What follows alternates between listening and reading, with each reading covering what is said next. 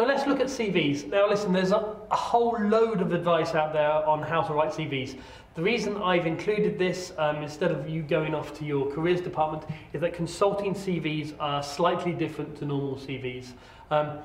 Number one, they must focus on you. So it's less about the team, it's more about you and what you achieved. Number two, we're talking about one page. Generally, if you're a graduate, you're talking one page unless you've got 15 years work experience and a whole host of major achievements.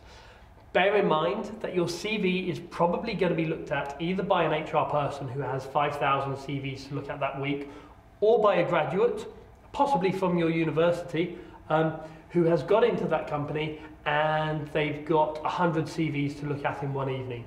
So you're going to be getting like 20 seconds to make a major impression. So I've listed here what I would call the hygiene and motivator factors. Now for those of you that remember Hertzberg, the hygiene factors are the basics that you need just to get across the main hurdle. The motivator factors are the things that really get you extra points. So if you don't have all of the hygiene factors, your CV is going in the bin or in the bin tray. If you have the motivator factors, then it's more likely to get you extra points. So hygiene factors, 1 page long, 10 to 12 point size. Don't cram loads of information in. It's a big mistake. I see a lot of, nobody's interested if you played hockey for the university. Nobody cares if you waitressed unless you've achieved something specific. And this is absolutely crucial for the consulting CV. It's all about your achievements, what you changed, not what you did. And those things are very different. So don't talk about the role that you've done, talk about the achievements that you've made. No photo unless they specifically ask for it, which these days they probably won't. Use action words. I'm going to provide a whole downloadable list of action words that you can liberally drop into your CV, so that if your CV gets scanned or you have an online keyword search, your CV is going to pass quite easily. You don't need to worry about that too much. It's more of a recommendation that the machine gives or the algorithm gives, rather than your CV is going to go in the bin. Emphasize both your soft and analytical skills. They're not looking for nerds who are brilliant at math but have no interpersonal skills. Similarly, they're not looking for salespeople who can simply talk but can't actually do any analysis. So emphasize both of those. And no mistakes. And also great alignment and spacing. There's nothing worse than getting a CV and just going, oh, that's hideous. I've put a load of samples up there for you to look at. By all means, use the templates to create your own CV, but you really want to be making a great impression. If something looks bad, it looks unprofessional, your CV is going to go straight in the bin, even if there's good things in there. In terms of motivators, things that are going to be getting you great marks, good grades, obviously, brand names. So have you got a great, you don't need a brand name, but you get extra points. There's going to be a marking sheet that I give you. What the recruiters typically do is have a mark sheet and go through it. I've got one of those mark sheets that I used to use. I'm going to share it with you so that you can download it and mark your own CV. Brand names, do you have Harvard? Do you have Facebook? Do you have Google as an employer? Do you have Deloitte as an employer? Have you done internships? So if you don't have sort of top tier brand names, don't worry, next tier is fine, but you really want to be thinking quite early about getting these brand names on your CV. Quantifiable achievements. Consultants love when consultants talk to clients, they say, we're going to use this many people over this amount of time to save you this amount of money in this way. It's all quantifiable. Now, I do recognize that things are difficult to quantify, but the more you can do that, the more that you're going to sound like a consultant, and the more that they're going to like you. If you've got languages, fantastic. In this day and age, so much consultancy is multinational. If you've got one or two, if you've got 2 or 3 languages, fantastic, emphasize it. Focus on your core competencies. I'll talk about those later, but in effect, they are teamwork, leadership, personal impact, making a difference, and communication. All the consultancies call them something different, but you need to ensure that your CV talks to those competencies, that they really come through. Do you sound like a consultant? Are you professional? Do you quantify things? Do you talk about what you've changed and your achievements? These are examples of what you should and shouldn't do.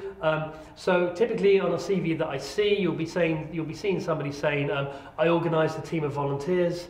Well, that's lovely, but it doesn't really tell me anything about what you achieved. So a good example of what you might put in is I organised a team of volunteers to provide services to a non-profit organisation, leading to a 50% increase in fundraising, or a 20% decrease in costs, or faster turnaround times, or improved operations, or whatever. Some way of showing that you had a personal impact and that you can quantify that. So it's really moving from roles to achievements. So don't say that you waitressed or you waited at an organisation. Say what you changed. What did you do in the kitchen? Did you improve customer service? How did you do that? How did you measure it? That's the type of thing they're looking for. And obviously, the better your example, the better for you. You know, any example will do. Any example is better than just listing what your roles were in different organisations. Now, I mentioned the key competencies before.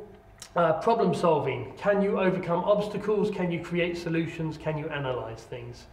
Achieving great things. What have you done? Have you rowed across the Atlantic? Did you climb Kilimanjaro? Did you change someone's mind? Did you make a difference in society? What's your orientation to change? Do you embrace change? Are you the type of person that makes things happen?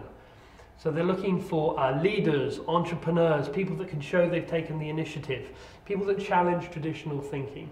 Now, you might be thinking, hey, that sounds like a Superman or a Superwoman, and I'm not there yet. But you need to at least have examples that show that you could be there.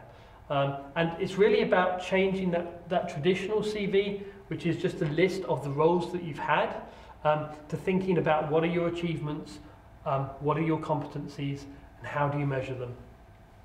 Leadership, examples where you've taken control, where you've communicated a vision or created a vision, you've made something happen. And talk about you.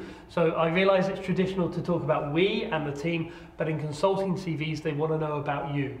In terms of the competencies, leadership is generally placed higher than teamwork. They want somebody that, as an individual, could go into a client team, take control of the situation and lead their way out of the problem. Teamwork is great, obviously communicate, all of these competencies are great, but consultancies generally are looking for people that can illustrate that they take control, that they have confidence in themselves, that they are innovative and creative and will make a difference themselves. So this is an example. This is a fairly standard CV. It's not particularly well presented, but it's fine. It's kind of lined up. There's a good alignment there. There's a quantifiable description of what they've achieved. So, for example, in their work with a repair cafe, they quantify the carbon savings that they've made. And that's the type of thing I'm trying to get across. Really try and quantify what you're doing. Feel free to look at any of the CVs that I've posted that you can download. Microsoft Word now has some really good CV templates. I never thought I'd say that, but certainly in the last few years, the templates have really come on. At the worst, use those. And certainly look at some of the ones that I've presented for you for download. Now, you also need to consider your consulting CV in the digital age. This means that, first of all, in an interview situation, they are going to drill down on your CV. And before they do that, they're going to check your social media profile, they're going to check your LinkedIn profile, and they're going to search your name.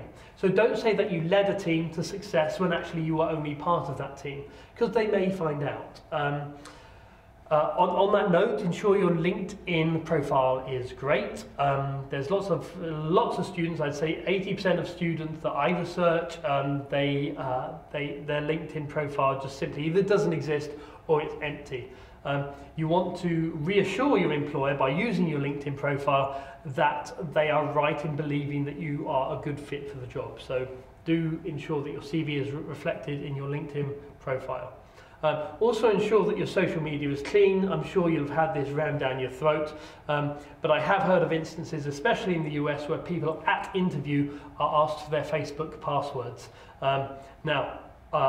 Personally, I would say no, but I'm not an American, so I don't know how normal that is or prevalent that is. That would be quite rare in Western Europe, but still you want to make sure that there are no risks. Convert your CV to PDF. It just looks more professional and also avoids people opening it in a different piece of software that will change the formatting. Keyword scans still happen. but they're not as important as a lot of people think. I've provided a list of keywords that you might want to use in your CV, but they're all the things about achieving, leading, team working, objectives, goals, all of that type of stuff. So it's really getting you into the mindset of becoming a management consultant.